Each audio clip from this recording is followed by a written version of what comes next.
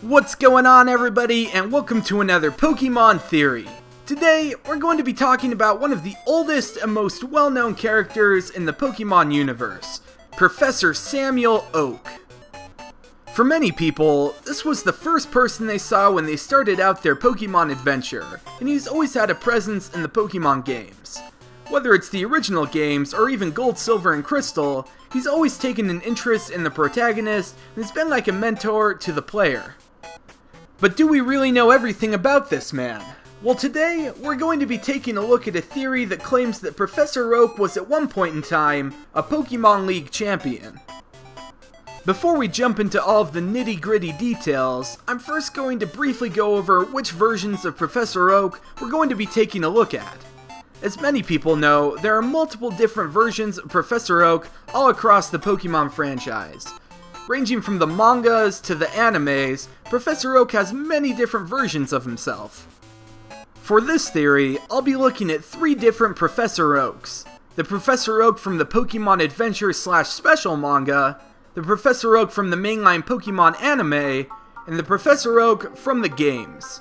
Now, while all of these Oaks do have a lot in common, there are several differences between them that might hint at some of them being champions.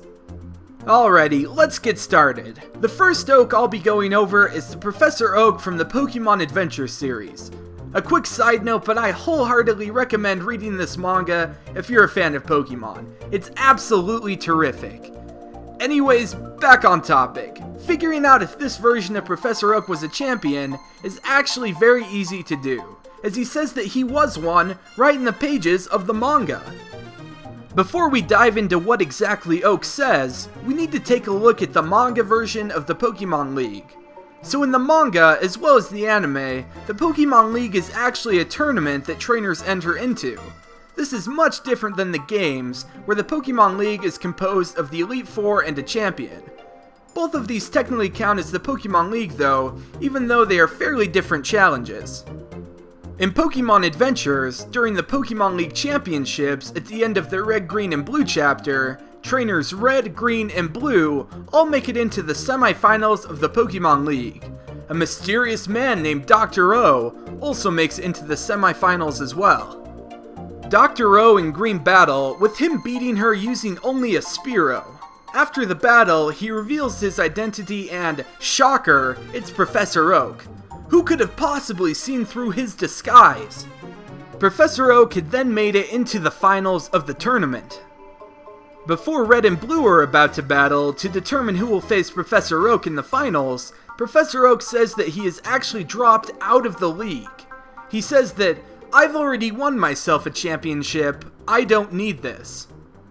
Professor Oak pretty much just drops a giant bomb on everyone. He confirms that he has indeed been a champion before, and in flashbacks throughout the manga, it shows that he and Agatha faced off against each other in the past to become the champion.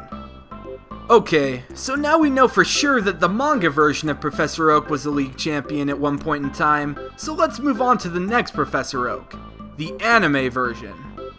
Unlike the manga version though, or even the game version, we really don't get much information to go off of regarding the anime Professor Oak's backstory. His past self does make an appearance in the fourth Pokemon movie, but we really don't learn much about him from that. We can assume that he's a Pokemon trainer as he's shown to have a Charmeleon, but that's about all we can really learn from his time-traveling self. In order to try and learn more information, and possibly find out if he has a history with the League, I watched through all of the first season's episodes that had Professor Oak at the Pokemon League event.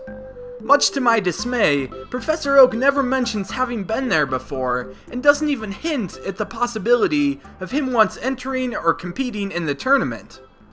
It's possible that I might have missed a quote or something he said somewhere, but as of right now, we just don't have enough information to say that this Professor Oak was ever a champion. I'm going to go out on a limb and say that the anime Professor Oak was never the champion of the Kanto region. Okay, so with 2 Oaks down, we only have 1 to go. The Professor Oak from the games is the final Professor Oak we'll be taking a look at. This Oak is the one that has the majority of theories about him, so we'll be able to do a lot of theorizing and speculation. So let's start off with Oak's relationship to Agatha of the Elite Four. In the games, Agatha's dialogue hints at some kind of relationship between her and Oak.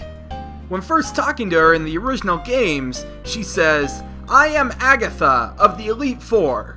Oak's taken a lot of interest in you, child. That old duff was once tough and handsome.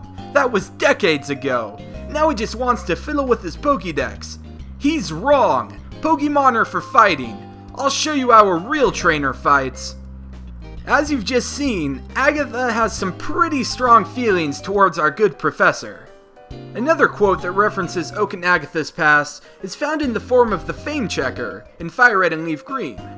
The quote says, "In her youth, Agatha and Professor Oak were rivals who vied for supremacy as trainers." I think now we have a pretty clear picture of Oak and Agatha's relationship. Professor Oak and Agatha were once rivals who competed against one another. That much we know is fact, and here's where the theory comes in. When you think about it, why would Agatha be so angry and bitter at Oak if they were just rivals? Something more must have happened, and many have speculated that Oak beat Agatha at the Pokemon League. Now, if she was a member of the league, or possibly the champion, nobody knows. But some people have theorized that she was the champion when Oak beat her, thus demoting her down to the Elite Four members. Perhaps her hatred of Oak came when he then resigned as champion to focus on his research and become a professor.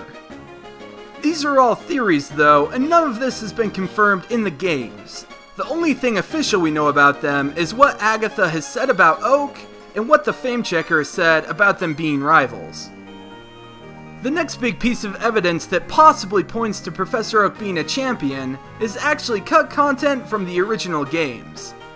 Through the magic of glitches, you can actually access a cut battle against Professor Oak in the original games. He uses the starter that the player and the rival didn't pick, and has a team with high levels and many similar Pokemon to your rivals.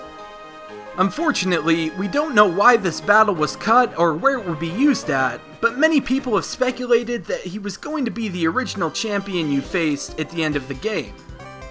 There's no way to know for sure if he was going to be the champion you faced originally in the games, but it could definitely be possible, considering his high team levels and how his team closely resembles your rival's championship team at the end of the game.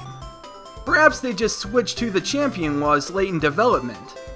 Alright, I do have one last theory regarding the Professor Oak from the games, but it's kind of a big stretch. Now, I know that crossing the lore between different mediums of the franchise usually doesn't make sense, but I think that Pokemon Adventures might give us clues as to the game Professor Oak being a champion. Now, what I'm about to say is a pretty crazy and far-fetched theory, but I do think it makes a little bit of sense. The Pokemon Adventures manga is based a lot more on the games than the anime is. For example, in Pokemon Adventures, the female trainer, named Blue or Green depending on where you live, is clearly based on the cut female player character that was originally going to appear in Pokemon Red and Green. This leads me to speculate that perhaps the Pokemon Adventures depiction of Professor Oak as a champion is actually based on the Professor Oak from the games. Of course, we never definitively learn if he's a champion in the games, but perhaps Pokemon Adventures based their depiction of Professor Oak on cut content that would have confirmed him to be a champion, much like how Trainer Green is based off of the cut female trainer class from the games. Like I said before, this is all just speculation and theories on my part, and Pokemon Adventures definitely takes liberties from the story in the games, so it's entirely possible that Professor Oak being a champion was all its own idea. And with that, we've covered all of the evidence surrounding if the various Professor Oaks were at one point in time League champions. For what it's worth, I definitely think it's possible that the Oak from the video games was a champion. There's a lot of evidence to support it, mainly from the cut battle and from what Agatha says about him. It would definitely be a pretty cool twist if they came out and revealed that he was secretly a champion the whole time. Thanks for watching this Pokemon theory on if Professor Oak was a champion. Hopefully I didn't get anything too wrong, and if I did, feel free to comment below with corrections or opinions. Thanks again for watching, and I'll catch you later.